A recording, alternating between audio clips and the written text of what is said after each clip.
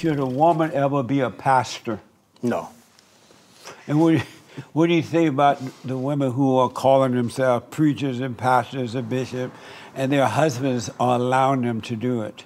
I think it's a problem because when you have a woman who acts as a preacher or a pastor, then how is the order in the home? Yeah. I mean, okay, in the church, in the pulpit, I'm in charge. But in the home, you're supposed to be in charge. Yeah. I don't think that goes together.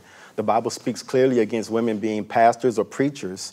A woman can be a prophetess. That's true, but that's not being a pastor or a preacher. I don't think that women should be in the pulpit or men should be sitting under women. But that does not mean that women don't have knowledge and aren't filled with the Holy Spirit and cannot speak what maybe God is speaking to them, but not a pastor or a preacher over a congregation. Yeah. Why do you think there are many men preachers who are allowing their wives to do that now? That's a good Why question. do you think they're doing that? When I see that, I think to myself, like, well, man, if I was in that position, could I? It would be very tough. I don't know how they do that, how the hierarchy in the home is not messed up when that happens. I just don't see it that way. And maybe I'm wrong, but would God call a woman to be the pastor and not the husband? I just, just doesn't make biblical sense to me. So, I'm not against women, though. I love women and I respect women 100%. So, what made you say that right now? Because I have learned, I've gotten advice from women before, counselors, teachers. My mother's given me some good advice, my sister. And I believe what you do is when you receive that advice, then you weigh or not whether or not you want to accept it or you want to do it. So if a woman is filled with the Holy Spirit, then I believe that her wisdom is different than a woman who's not filled with the Holy Spirit. And I believe you can. And why did you have to say right now, I love women? I'm not against women. Well, I don't want to come across that I don't, because God loves all people. He loves men, he loves women, he loves whites, he loves blacks, he loves all people, as do I. And so women would think that you don't love them if you spoke the truth like that about it? No, I just think the way it came across, I wanted to make sure I was articulating myself properly. Oh, I got you.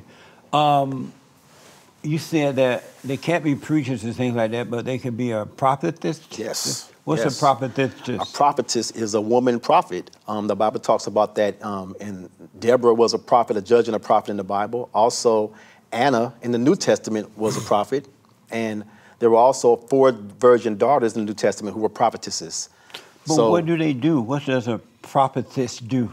The same thing a prophet does. They speak what God is telling them to speak, or what God is speaking to them. That's what a prophet does. And remember also in the book of Acts, it says that he will pour out his spirit among all flesh, and sons and daughters will prophesy. So there's a difference between prophesying and being a prophet or a prophetess, but I believe that there are prophetesses still in the land today. Few, but I believe there are. Amazing. Would you ever tell a woman your problems? Sure. You would? If my wife, yeah. You have a wife? I do. And you would tell your wife your problems? Yeah, I would talk to my wife, yeah. Why? Because I believe that the husband and the wife are one.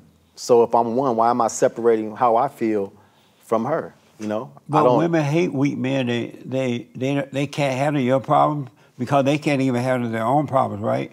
And so they look to the man as the man looked to Christ. Mm-hmm. But if the man come home, oh, honey, I'm tired, they did me this way, and I'm depressed, and I'm worried, she's not going to respect you for that because she can't look up to you. She's supposed to look to you to bring her out of her hell, not you go into her hell with her. Agreed. And it all depends on what the problems are. Like what's for dinner and stuff like that. Yeah. When you're in a marriage, and even though you're saved, you still have to deal with things in the world. You got to deal with bills, and you got to deal with different things. There's all kind of things that come up in life. So you should be able to communicate with your spouse to be able about practical things, right? Sure. Like what for dinner? Make sure you pay those bills. Sure. And clean his house. Mm-hmm. Oh, okay. If it's an issue but you wouldn't tell her if you were like worried or somebody insulted you or all that, you wouldn't put that on her. If there was an issue that concerned me and it was on my heart, I would speak to my wife about it and hear her perspective on it. But I would always get the final perspective from God. He's the last say so. But sometimes, like I said, a Holy Spirit-filled woman can give you wisdom. Would you ever listen to a woman? Yes, I would. You would listen to a woman? It depends on the situation, yeah. You would take advice from a woman. It depends on the advice, it depends on the situation, and it depends on the woman. All three things. And so God said that every time you listen to the man listen to the woman, he'll suffer. You know, he didn't say that. Yes, he did. Where's that located? With Adam and Eve's thing. He didn't say every time the man. He said because you listen to the woman, you suffer. And so every time the man listens, unless she's telling him, oh, the kids acted up today, you know, practical things. Mm-hmm. But every time the man listens to the woman, he suffers. But is the man have Is that true or not?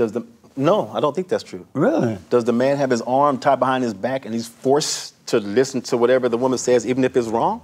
The man has the final decision, so he has to have some responsibility. In 2 Timothy, it says that the woman was not deceived.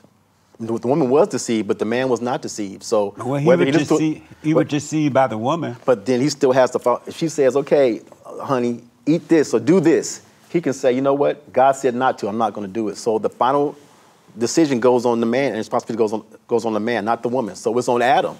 Adam could have said no, put his foot down. So that's on Adam. That's Adam's fault. Well, it's not the woman's fault now that you listen to her, because men know better than to listen to women.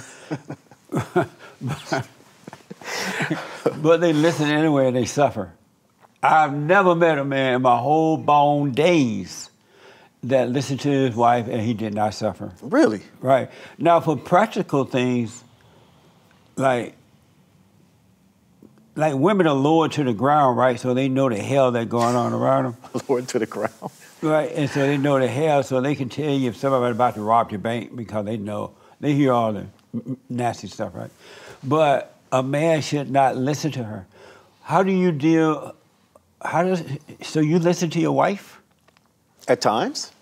And what does she think about the fact you listen to her? I think that she respects that. You take her advice? At times. Wow.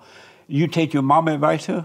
At times. Really? I think you would be a fool not to take I think you'd be a fool not to take advice of somebody who's been here 20, 30 years before you were here and been through things that you haven't been through. Like I said, it's different to take advice from, you got to separate women from Holy Spirit-filled women. That's a totally different, that's a big difference. Really? So, especially with church women. Why do you say that? They know the word, but they are helpful. Hell at them. So you don't believe the Holy Spirit's for everybody? The Holy Spirit's for men and women, right? Right. But the women don't have it. Why is that? Why is that? Because they've been let down by their fathers. Their fathers didn't protect them from their mothers. They've been recreated in their mother's image.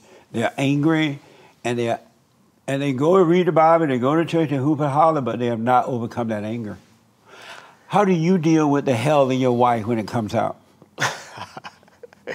No hell in my wife. I told you there's a difference between the Holy Spirit-filled women and women that are not filled with the Holy Spirit. So when that anger come out of her, how do you deal with that? It all depends on the situation. It all depends on the situation. What do you mean by that? I mean, when a woman is angry, the way you respond or react to her is very key.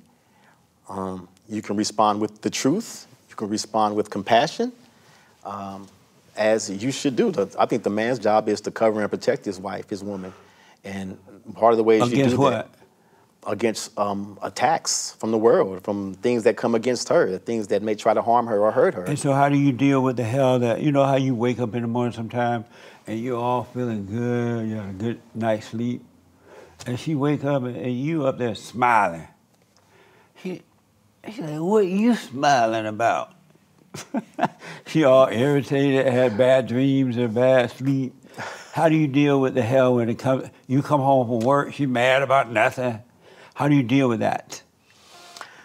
I don't know if I've experienced that to that degree that you're talking about, but I rely also on the Holy Spirit. You like, Holy Spirit, help me now? The Holy Spirit is the one, he is the helper. So and he should be helping you deal with not just your wife, but all relationships in the world, outside of the world.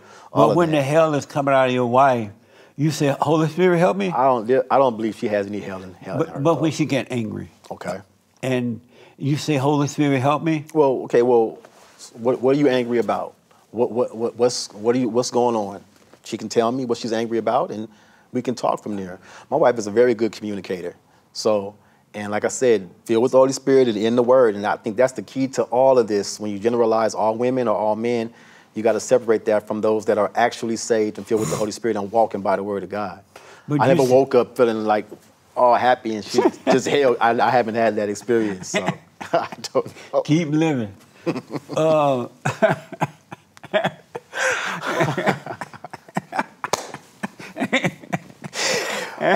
man. What the? Amazing. You said there was no hell in your wife, right? I don't believe so, no. But the anger she has is hell. Once again, that's not scriptural. That's not scripture? You think the anger she has is love? No, I don't think that is anger So and love. Not love, it must be hell. I don't think it's as black and white as that. Well, what is it then? If it's not heaven and it's not hell, what is it? It all depends on what kind of anger. There's righteous indignation. The Bible talks about being angry, do not sin. It talks about being slow to anger.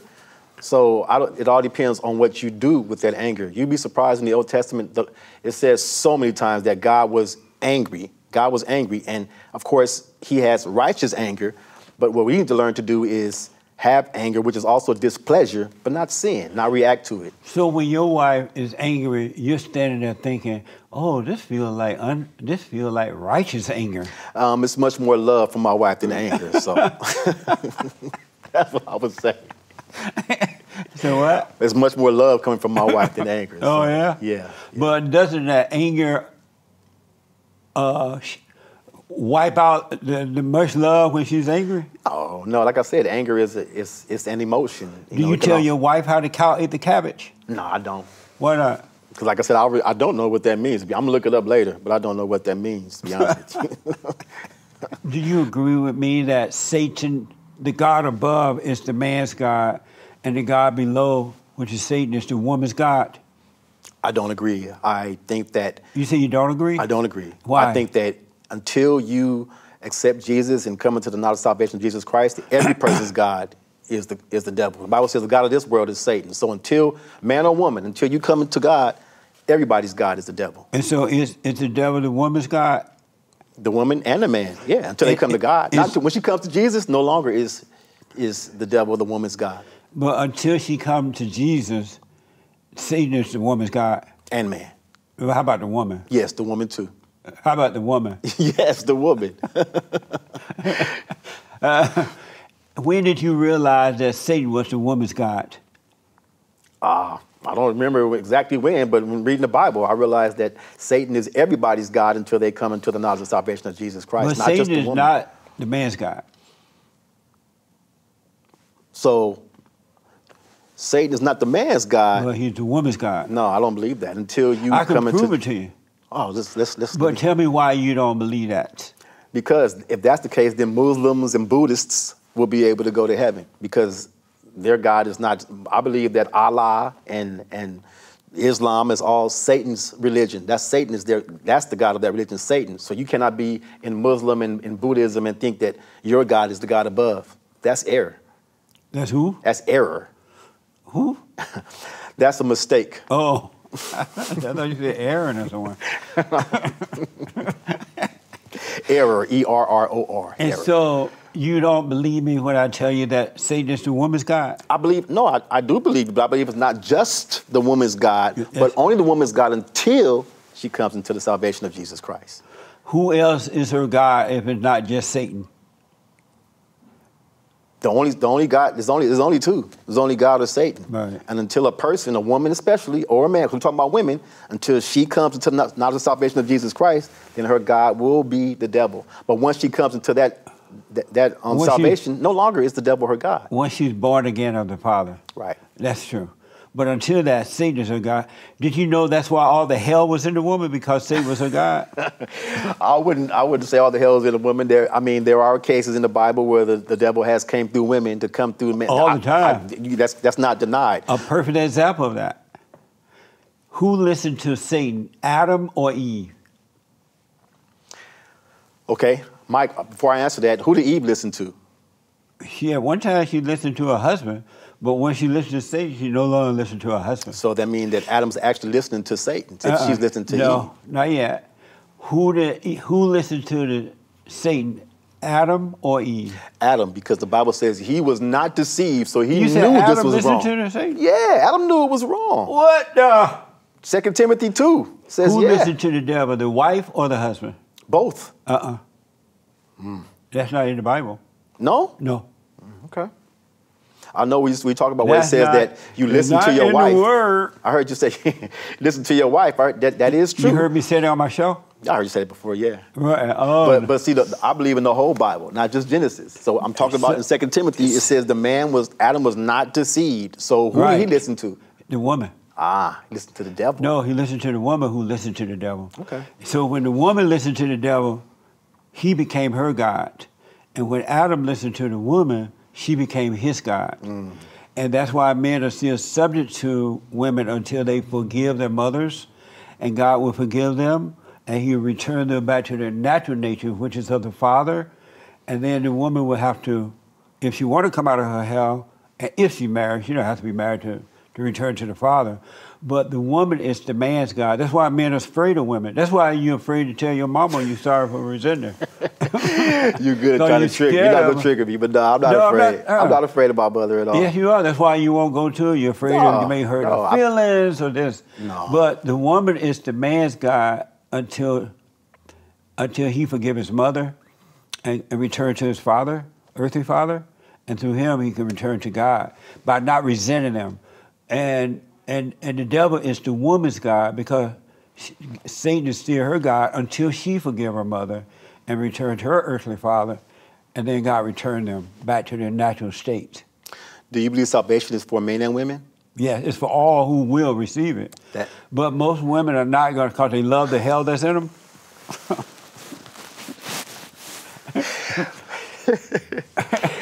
Wow.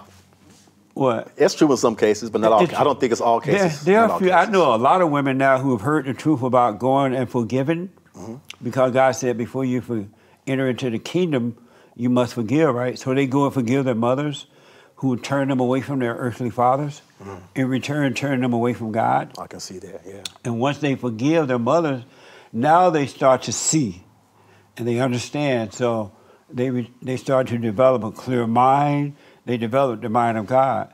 And so, but until the woman does that, it's not going to happen. I can see that in some cases, but I wouldn't generalize women in all cases. Every human being that's born through the woman. I disagree with that. You don't agree that every human being that's born of the woman must be born of the father? Yeah, everybody. Yes, of course I do. So does every human being that's born of the woman must be born of the father? Yes.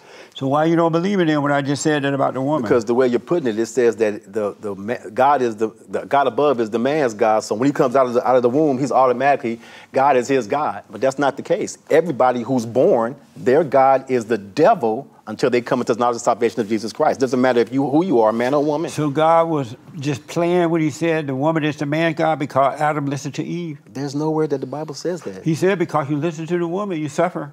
Well, that's true in that case. He didn't say because you listen to the devil. He told Eve that, but not Adam. He said because you listen to the woman. In that case, it's true, but then Timothy expounded on that and said that Adam was not deceived. No, he wasn't. It was Eve that was deceived by the devil. So Adam bears some responsibility since he wasn't deceived. Eve, if you're deceived, you don't really know what you're doing. You beguile. Adam knew, so he bears a lot of responsibility. He knew what? That he should not have been disobedient to God. No, he knew he should not have listened to the woman because he knew that she had listened to the devil. Both things are true. That he could correct her. If Adam had corrected Eve rather than listening to her and turning away from his father, we wouldn't have this mess that we have now. I can't disagree with you on that. I rest my case. I can't disagree with you on that premise. Yeah. So it's not Adam was deceived. It was Adam should not listen to the woman. That's why every time the man listened to the woman, he suffers today. Adam should have been a man and said no, Eve. Yeah. So that's on Adam. She didn't twist his arm. It's his fault that he listened. That's why we suffer. Yes. But the woman is the man, God, and Satan is the woman's God. Is that clear now? I believe it's both the man and woman's God until they come to Jesus. But you just believe in it, but you believe in something that's not true. I'm believing what the word says. The word never said the word Satan says was that the Satan man's is the God of this world. It's but of this world, but not of the man. It's of the woman. It never says he's. We just disagree on that. That's all. Amazing.